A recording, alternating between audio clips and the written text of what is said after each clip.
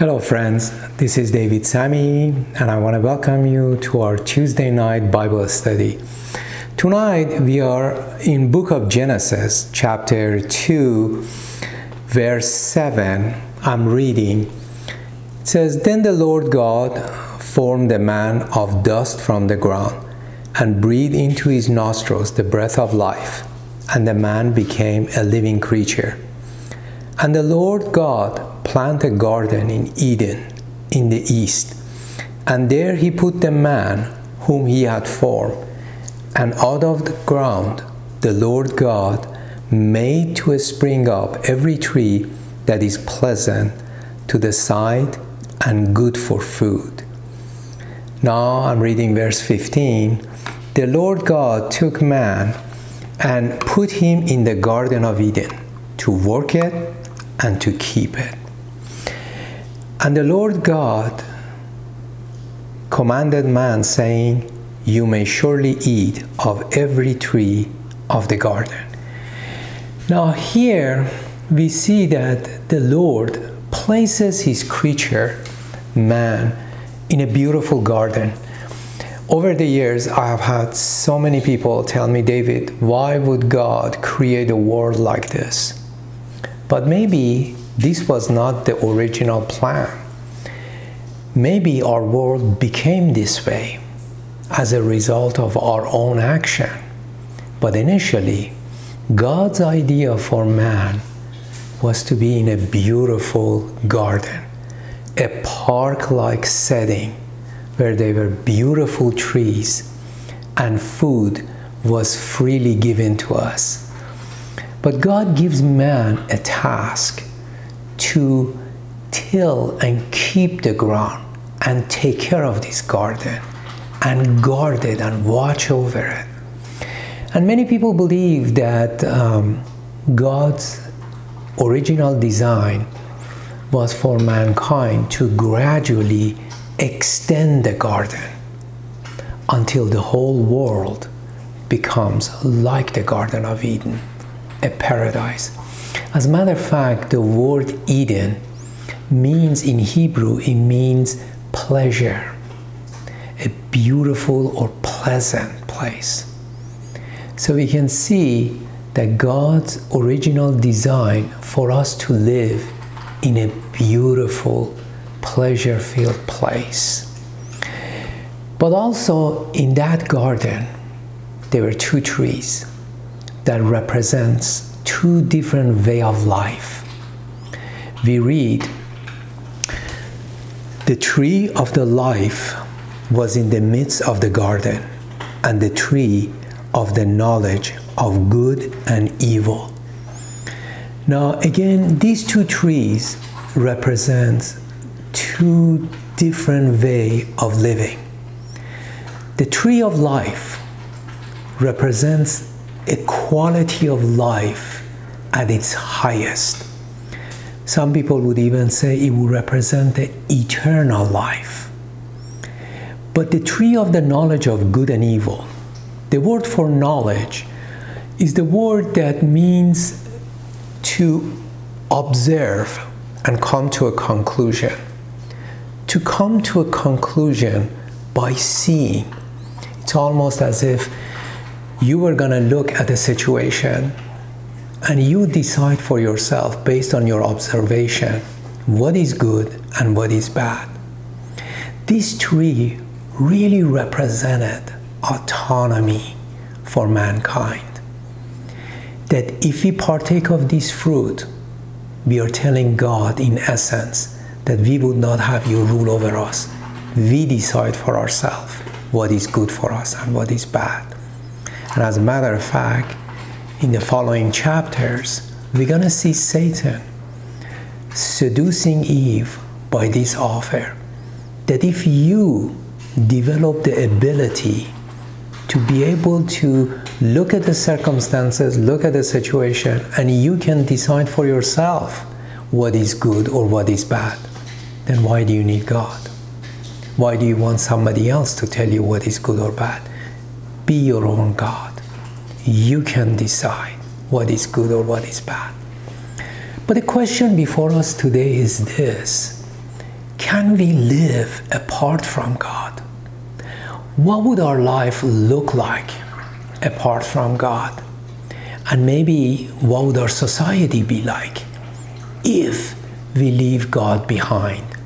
You see, we were not meant to live apart from God. We were made to bear His image, His likeness. And we were made for God to tell us what is good for us and what is bad. But what would be the result if we decide to push God out of the picture and rely on our own observation, on our own ability to decide for ourselves what is good and what is bad? And I kind of pondered on this question this past week, and what I'm about to share are some of my thoughts. But maybe you can add to what I'm saying, that what would our personal life look like apart from God, and what our society would become like apart from God. And share your thoughts and your ideas, and maybe you can add something to the conversation. But our personal life, when we push God aside and act as if there is no God, I think the first thing that mankind goes after is pleasure. Pleasure in a form of intimacy, goes after what satisfies him, whatever appeals to us, and whatever that we want out of life. And it is interesting that when we make our fulfillment of our desires the goal of our life, we really arrive at two places. If we are not able to fulfill our desires, we would live a frustrated life, because we feel like only if I can get this, or only if I can do this, then life becomes good. And we are frustrated because we are not able to do that. But if we have the opportunity to fulfill our desires and basically do as we please, we gradually arrive at boredom. We become bored with life. Now, this may sound kind of like it doesn't make any sense, and especially if you're a younger person, you think, how can that be? How could I become bored with life if I get all my desires fulfilled? Because we were not made only to fulfill our desires. We were meant to be part of our lives, but never the goal of lives. You know, in countries that are affluent like ours, and putting food on the table is not so difficult, we gradually feel like that there has to be more than this. We become a little bit bored with life. And people who live in other countries where life is a struggle and putting food on a table is a struggle, they may look at us and think, how can you be bored with life? How can you not like the life you have? You have everything you need. And that's true. But the problem is a misplaced priority. Let me give you another example. Have you ever gone to a household that are very affluent, and maybe the parents have given their son or daughter everything that he or she could want? But when you look at that child's face, you don't see a happy child. You see a child that is actually a little bit angry, it's demanding, and it's not even pleasant to his parents, because that child has developed an entitled mentality. And the more you give to that child, the more he will feel like we need to continue giving. But those things in of themselves do not fulfill that child for a long period of time. Maybe it will bring a short-lived happiness, but it will never bring true fulfillment. It's the same thing with us, that when we make fulfilling our desires the goal of our lives, we will not end up at fulfilled life. And all we have to do is look at the affluent people in our society to really, to a certain extent, see that. Now, The second thing that will happen to a person when we push God out of the picture and decide for ourselves what is good or bad is the motivation behind our action becomes solely on the basis of self-interest. I do ultimately what benefits me. And yeah, in the process, maybe I try to consider other people's thoughts and feelings, but at the end of the day, it is me. After all, I came for nothing. I'm here because of no purpose, and I go to nothing. I want to look out for myself between these 2 points of birth and death and do as I please. Now, you may disagree with my actions, but after all, morals and values are relative, because there is no ultimate authority that we can go to get decision on what is right or wrong. Morality becomes relative based on your family values, maybe your upbringing, and what society promotes. But there are no absolutes. So at the end of the day, I'm able to justify and rationalize my action because there is no final authority that is telling us what we should do and what is right or wrong. I think it was Dostoevsky that said, without God, all things are permissible. Never underestimate what human beings are able to rationalize and do, given the right opportunity. We are capable of doing things that we never thought we would do, given the right circumstances. Because when there is no God, all things become permissible. But what about a society? When a society begins to wander away from God and leave God behind, what would that society will become? The first thing that will happen to that society is morality become relative once again, because there is no final authority that would decide what is wrong or right. So morality becomes based on how we perceive things, based on circumstances, based on situation, based on our upbringing. But morality is not absolute. It will become relative. And wrong or right gradually would be decided by what the majority thinks in that society, not based on principle. Because as society changes and the views of majority change, the values of that society change. Because once again, the values are not based on fixed values, but they're based on relative values. So who decides what is right or wrong? Primarily the majority. And we live our lives in that society based on our preferences, what appeals to us. But gradually, society would begin to become decayed, and people's behavior become more and more lawless. Everybody begins to do what is right in their own eyes because there is no guidelines. We just do as we please. Eventually, until all forms of behavior gradually becomes permissible.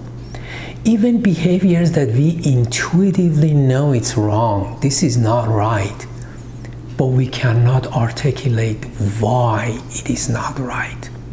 Because we cannot appeal to God. We cannot say these behaviors are wrong because God says it. Or we shouldn't be doing this because it's not right based on what the Bible says. But once you get rid of God, how do you appeal to an action and basically make a judgment that an action is right or wrong?